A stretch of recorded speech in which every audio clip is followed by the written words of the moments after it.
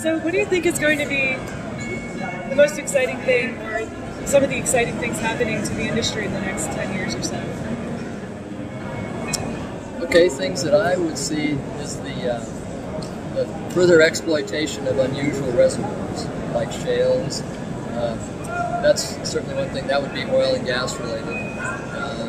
More integration with seismic interpretation. You're going to be able to interpret a lot more things from the surface before you ever drill a well, and you'll be able to incorporate that pre-drilling. So that your associations with geophysics will be a big thing. These unusual reservoirs will be another. And actually the one that I'm kind of interested in, I'm not just saying this, is geothermal or hot or anything like that.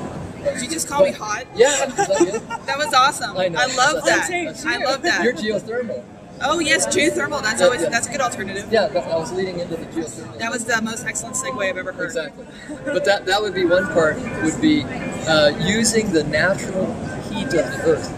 That just makes so much sense to me. That I mean, for an energy source, be it circulating hot water. But geologists will need to know how to do that, because we need to know the circulation of water underground, so that we can use the hot water that's heated by the natural heat of the earth to, that's energy. I mean, when you bring up heat, it's energy, and then you've got to convert that to electricity, or however you're going to use it. That's the physicist's problem. But if we can get them the heat from underground, that will solve a lot of energy issues. And when you think about geothermal, I mean, there's no pollution to it whatsoever. It's definitely a recurring resource. It's renewable, and it makes no mess on the surface, like windows do. I mean, I think windows are kind of messy. But, require a lot of maintenance. And same with solar panels. They're kind of messy. You got to have so much of it that it takes that part of the land out of use, and you got to ship the electricity a long way over wires.